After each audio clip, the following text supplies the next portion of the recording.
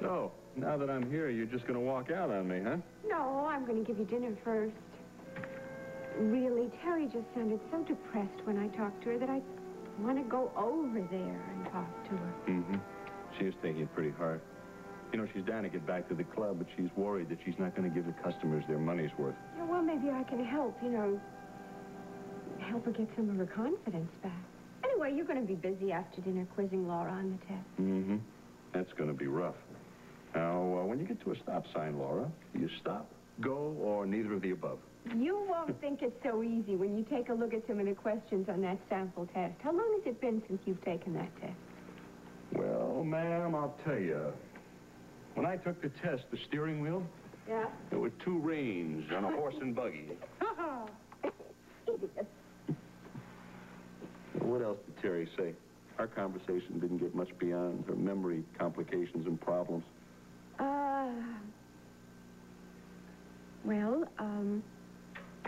She said that she had seen Monica today when Monica came over to pick up the rest of her clothes, and, Terry said she seemed to be really upset about everything that's happened, so much so that she felt sorry for her and was wondering what would happen to her when she gets back from the Caribbean. Yeah, Monica was wondering the same thing.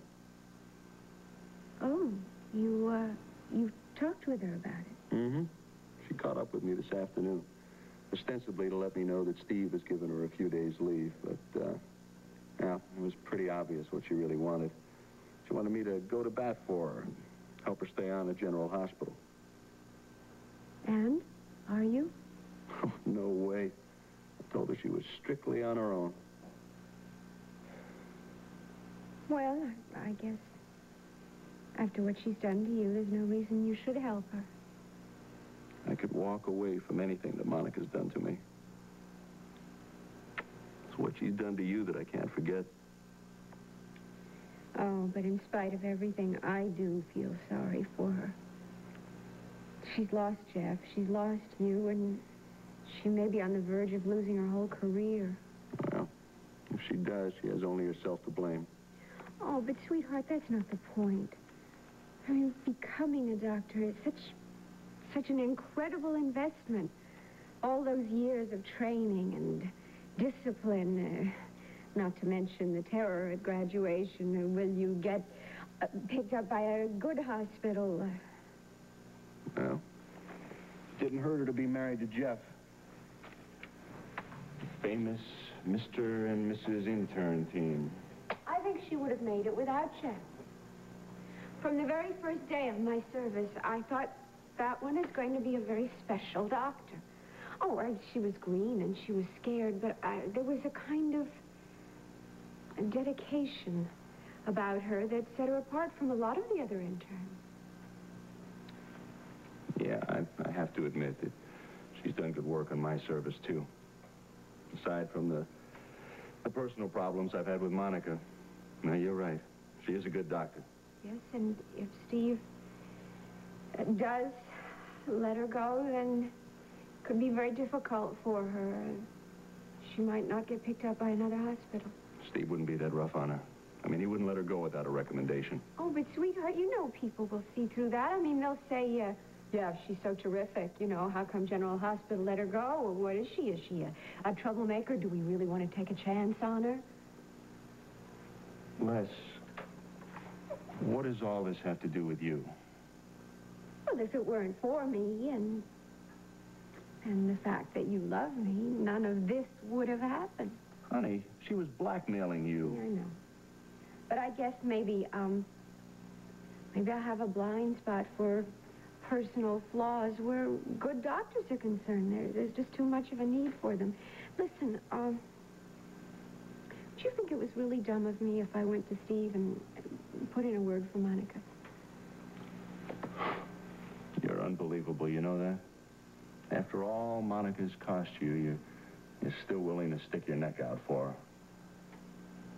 Well, she has cost me a lot, yes, but I still have one very important thing. I have the man I love. And that makes me very, very rich. And Monica very poor. Have you studied this now? Do you know all the rules of the road? Well, maybe not all. Wrong answer. I expect you to get 100% on this. It only takes a score of 70 to pass, you know. Mm-hmm. For most mortals, yes. But for the brilliant Laura Faulkner, 100%. Okay. I'll try my best. Okay. First question. If you come to a stopped school bus with flashing red lights, you must A, stop, B, go around it, or C, back up and go the other way. Stop and wait till the lights stop flashing. Correct. Okay, next question. When two cars reach an intersection at the same time, the legal right-of-way belongs to A, the car on the right, B, the car on the left, C, the car moving the fastest. Well, if the car moving the fastest didn't stop, I'd give him the right of way. But legally, it's the car on the right. Okay. Well, the last part of your answer was correct. But the first part sounds right to me, too. And maybe you should have written this book. Okay. Now for a really hard one. When a car and an aeroplane reach an intersection at the same time, who goes first? Do it one more time for you. I discussed it with Steve last night. It's a big decision. I thought I could use all the advice I could get. Yeah, I understand. What'd Steve say? Well, we both agreed that if the ductus didn't close by this morning, we'd have to do surgery. That was the only way that the baby had a chance of making it. Well, it's this morning, and the ductus still hasn't closed, so, well, you saw the whole situation for yourself. Yeah. So the time has come and we have no other alternative, is that it? Yeah, that's about the size of it. Damn. It's just not fair. I mean, to be born with the whole deck stacked against you. Rick, level with me. Do you think he's got any chance at all of pulling through it? I hope so, Jeff. I know one thing for sure. He doesn't have a chance of making it without surgery. It's not going to be easy telling Heather. I know. But she's going to have to be told. Rick, I promised her a look at the baby if the surgery had to be done. Sure. I'll arrange that. Maybe the last look she ever gets of him. Come on. Now, have a little faith, will you? Keith Raymond is the best man around for this type of procedure, and he's the one who's going to be doing it. But skill isn't always enough. We both know that. Granted. But at least the baby is going to have the odds in his favor. Okay.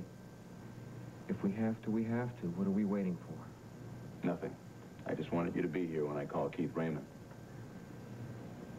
All right, you got me. Go ahead and do it.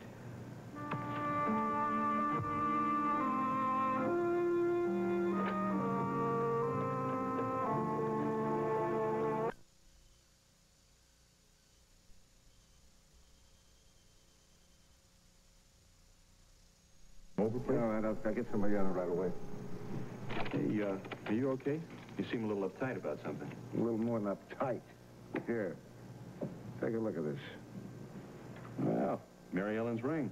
So the insurance company finally tracked it down. No. According to my wife, it was under the bedroom carpet when the cleaners picked it up. This goes to show you, buddy. Get your carpets cleaned regularly. You never know what's under them.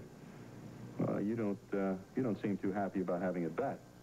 Well, I was, until I took a closer look at it. It's a phony. A phony? Yeah, the ring Melly lost had inscriptions, B-L to A-L. Those are her parents' initials. Now, at first, I went out and thought she got a duplicate because there's no initials in here. When I got to think about it, though, Melly wouldn't blow $10,000 on a duplicate. So I had a jeweler check it out. That's a fake. It's strictly glass. I mean, whoever did it did a hell of a job, but if I hadn't have known that, I would have thought permanently this was it. Why would she do something like that? I mean, what reason would she have? You tell me, buddy. There's something about the ring, the way she lost it, she does.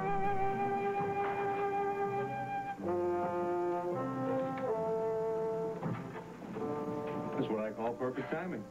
Why, Red Butler, I do declare. Brett Butler? Well, I don't know what brought that on, but flattery will get you everywhere. Good. What are you doing out of the clinic right now? Oh, today's Laura's first day as a volunteer, so I came up to help her get settled in with Jessie. Mm-hmm. Hey, how would the two of you like to go on a picnic lunch with me in the park? I know this great little deli. It has the most fantastic box lunches. We got fried chicken, potato salad, baked beans. Oh, that won't do. Why, you got something against baked beans? No, not me, no. Laura is on a diet. Bread and water for a month, only no bread. I, however, being so slim and beautiful, I'm not on a diet. Listen, tell me, Doctor, did you be coerced into considering a picnic for two? Frankly, Miss Scarlett, I think it's a great idea. Oh, you didn't tell me we had apple pie. Well, I didn't want to show all my cards at once. You know, there's something to be said for surprises. Do you know, when I woke up this morning, I figured that I would be lunching on a wilted cheese sandwich in the hospital cafeteria. Oh, you do spoil me. Well, I'm sure it's nothing to compare to Venice. I mean, no self-respecting Italian is going to serve you fried chicken on the hard ground. He probably invites you into his gondola, ply you with wine and antipasto as you gently drifted down the canals. Yeah, well, you know, after a while, that gets a little boring. Hey, tell me the truth. How many of those Romeo types did you have chasing you over there? Dozens. Dozens. Mm-hmm. Sure, there was, there was Giovanni. Giovanni. And, there was Luigi. Luigi? And, there was Angelo. We can't forget Angelo. Angelo was terrific. Terrific, Yes. Angelo, yeah. Just how terrific was Angelo? Well, incredibly handsome, of course. He looked a lot like Mastroianni. You know, that kind of dark hair, velvety-eyed. Well, you know the look. Sure. And, naturally, really rich. Rich, huh? Yeah? Yeah, he was, I don't know, duke or count or something. Count. Anyway, I had the worst time getting rid of that man. Do you know that one day he chased my gondola through all the canals of Venice in his gold-plated speedboat? That's it? That's it? Do they still fight duels in Italy? Oh, my love, believe me, you don't have to fight a duel over me. You know, Venice may be the city for lovers, but when you're there all alone, it can be awfully lonely. I will take a picnic in the park any day with the man I love.